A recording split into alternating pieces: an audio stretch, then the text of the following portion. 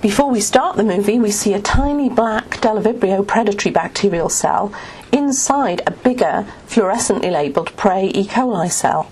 The Bdellovibrio has invaded this cell, and as we start the movie, we see the Bdellovibrio elongate bidirectionally, growing and using the insides of the prey cell.